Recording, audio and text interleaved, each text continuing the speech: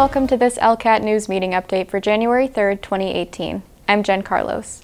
The Planning Board cleared its agenda on Tuesday of two prominent issues that absorbed much of its work at the end of 2017. In its first item of business for the new year, the Board took up the proposed development on Chestnut Street.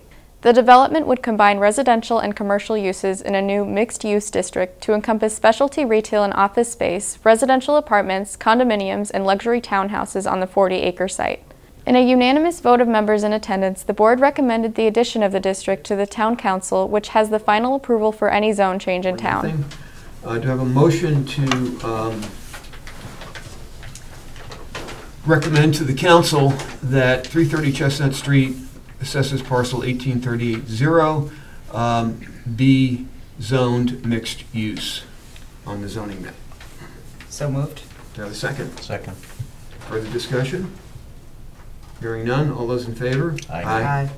Developers will begin clearing the site as early as March for the project, which represents a $100 million investment for the development partnership, and will largely replicate a project in Piscataway, New Jersey. John Tykina of M&M Realty Partners says the upscale development is aimed primarily at millennials and empty nesters willing to pay for the amenities of concierge-style living. It's really set up for millennials and for empty nesters. Really is almost our biggest market. But for better or worse, the empty nester that wants to live there doesn't want a retirement community. They want that vitality. They want the ability to have, you know, the people walking around the place and that energy level that exists from living in this type of environment, this type of mixed-use environment. It's different. Also at Tuesday's meeting, the Board voted to forward its proposed adult use bylaw to the Town Council. So I'm going to recommend, unless we get real objections to any of this, I'm going to recommend that we vote on it tonight and let it go to council where it can be reconsidered. And they can, if they choose to, or if any of the public would like to further comment on it to the council and offer amendments, that would be the council's.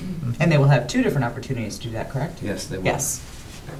Yeah, I would like to move forward with that as well, get that over to council. Okay, so do I have a motion to recommend the proposed new bylaw definitions and special criteria relating to adult stores, clubs, and video theaters as in the draft? So moved, with one stipulation. I would like a date on this draft so as the drafts are not confused with any previous drafts. Okay, we'll call this the draft of 1/2/2018. I'll second that. And the file is dated 1/2/2018 on the computer that I sent to Donna. So, further discussion? Hearing none, all those in favor? Aye. Opposed? Okay, goes to the council. The final draft of the bylaw restricts adult uses to parcels available within the industrial garden districts only that meet setback criteria of 1,000 feet from school boundaries, churches, and residential parcels established in the bylaw. Now for this week's Library Learning segment, there are a few upcoming events. On Monday, January 8th from 10:30 a.m. to 11:30 a.m., the East Longmeadow Library is hosting a Books and Babies event. Residents can drop in with their children for stories, playtime, and parenting tips. This program is sponsored by Pathways for Parents and is best for children up to age 2. Also on Monday, the library's monthly installment of Read to Cassie, the Reading Therapy Dog, will be offered once again. Beginning and reluctant readers will enjoy and benefit from reading aloud to Cassie, a registered reading therapy dog. Call to register for a 10-minute session between 4:30 p.m. and 5:30 p.m. And on Tuesday, January 9th from 6:30 p.m. to 7:15 p.m., Miss Jen will read a fun story for Pajama Night Story Time. This event is for children ages 3 to 6, and don't forget to wear your PJs. That's your meeting update for January 3rd, 2017. We'll be back next week with a regular edition of ELCAT News Update. Until then, I'm Jen Carlos. Thanks for watching.